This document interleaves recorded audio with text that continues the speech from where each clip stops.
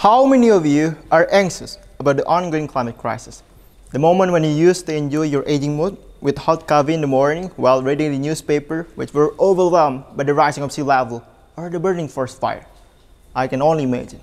Coffee plus climate change is the perfect harmony of our better life. Now, if you are lucky enough, you can continue reading the news or do yoga to calm yourself. But unfortunately, other people, including my parents, have no privilege to begin with.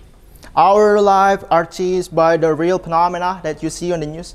Our daily conversation was concerned about where to move and how to cope with the survival of the fittest challenges. Now, imagine when the next generation has to enjoy this apocalypse even from their childhood. What a dystopian world could it be? I'm Imam, as a representative of the most outstanding student from IBB University. Neither am I environmentalist, nor am I a scientist. I'm a highly passionate student who stand up for our belief. We believe in the power of wisdom in addressing climate change.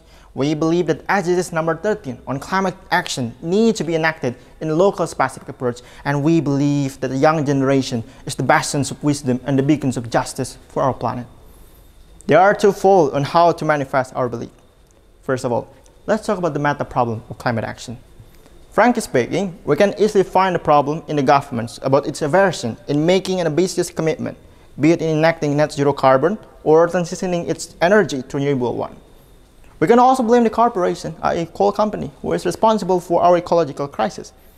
Nevertheless, blaming is not equal to solving, yet anger will never make us prosper. Instead of going against the governments and blaming the corporation, I urge all of us to collaboratively work with them, support each other as reflected in our nation forte, gotong royong. After all, the crux of the problem is contingent on our internal body. Some of us might be littering or abandoning our carbon footprint, not because we are not well informed with the downside of it. Rather, we don't actually have enough wisdom to really care about it. Those things are the elephant in the room. Second of all, what youth can contribute to solving this problem, and what is important? Let's start with the principle of climate justice. In a nutshell, climate justice emphasizes that all layers of society, including those who are adversely impacted by the climate change, should enjoy a just and idiosyncratic payoff. As youth, we can proactively deliver climate justice in two ways. First, justice recognition. It is important for us to recognize the existence of locally driven climate actions, internalize its wisdom, and embrace these practices to the highest level. And we can actually start to deliver from the modest act yet the essential one, called the twin strategy, comprised of climate literacy and climate awareness. Climate literacy is not solely about reading the textbook.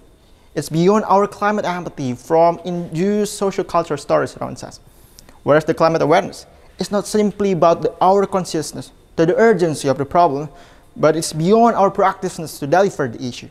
We can start to learn from the Naga community in my hometown or indigenous smaller communities about the wisdom of being responsible for our ecological footprint and see the surrounding environment as an integral part of our life that we need to protect relentlessly. We can also learn from Japan, who has used the Kikigaki method for youth to proliferate this wisdom. We can push this action, and we need to press on. Second, let's talk about the justice distribution. In justice distribution, we have to deliver autonomy and welfare for the indigenous group as a commander-in-chief in our environmental wisdom. The pitfalls of current justice distribution enacted by the government on REDD Plus or Rapid Initiative on Palm Oil Core Plasma Scheme are still with the scale issue. And the scale issue indeed needs you. Now it's your turn. What kinds of justice are you willing to distribute? As youth, I urge you to harness this nuance as identity of our climate action agenda. I urge you to promote justice for the voiceless and wisdom for the mankind. I urge you to channel this issue as our determined contribution for SDGs. But nonetheless, 5-minute speech was not and will never enough to stop an inevitable impact of climate change.